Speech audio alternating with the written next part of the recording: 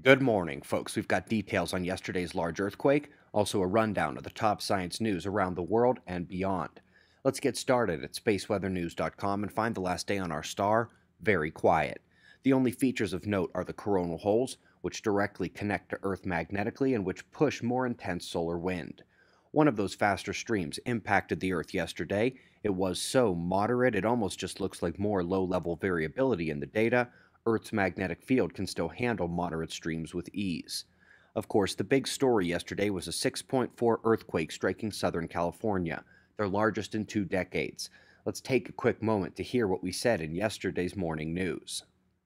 This is not related to the snowmelt alert in play for the U.S. faults this summer. That alert must continue, by the way. Indeed, it wasn't just yesterday we'd focused on the U.S. West Coast. They were under top alerts this summer due to snowmelt excess and getting a year's worth of foreshocks by May. It was on our official alert map when the quake struck too, and also for one of the QuakeWatch.net forecasters. His name is Counselor, and I won't blow up his spot any more than that. Congratulations. But also, folks, this may not be the end. The fault that this struck was not San Andreas, but a connecting fault, and of course, Cascadia needs to release pressure too. This quake did not end the USA alert. Up next, while the earthquake was making the news, the atmosphere on the eastern side of the country lit up. It was a major outburst of lightning and storms and put on a show for locals and unfortunately also became deadly and injurious in South Carolina. We've got some hard science coming up at the end, so let's take a moment here to enjoy La Cia's view of the solar eclipse. ESA Observatory in Chile was perfectly positioned to see the event. We also have the moon shadow overlay in the corner as well. Link to all of their videos found below. Let's go to a paper on different types of methods to predict solar cycles. The paper did an excellent job collecting lots of forecasts that are out there and plugging them into one table. Must admit, most are a bit higher for a forecast of solar activity than I would have imagined. They do have the magnetism chart in there as well, which, as we've been saying, the sun has more magnetic power right now on the doorstep to the next solar cycle than we did before cycle 24. It's also interesting that the forecast at the bottom of the list is the lowest forecast I've seen, even lower than the one NASA scientist who predicted a Dalton-like period.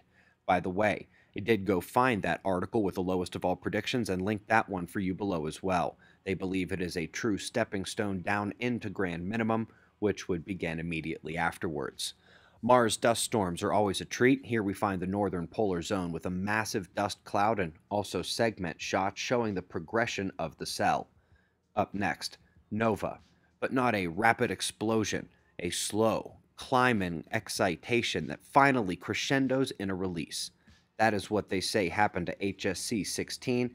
It had a brightening nova event that lasted 100 days to peak, and then, of course, it had its slow fall off over time. One wonders if the long period recurrent micronova might be looking the same. Last but not least, globular clusters and dwarf galaxies should be a function of the mass of the system and its age and metallicity. With this, they are able to look at the Milky Way and Andromeda and all of their modeling and determine what should be around different galaxies, but they can't. We've seen it with the Milky Way and Andromeda, and here with Centaurus A. They do not match the predictions in a wonderful follow-up to their 2018 paper saying that dark matter models could also not predict the polar orbit of those dwarfs. I wonder why. We greatly appreciate your support. Still on alert, United States. Lots of weather tonight as well, so we've got your next 24-hour wind maps and those shots of our star to close. We'll do this all again tomorrow, right here, but right now it's 5:25 a.m. in the new Valley of the Sun. Eyes open, no fear. Be safe, everyone.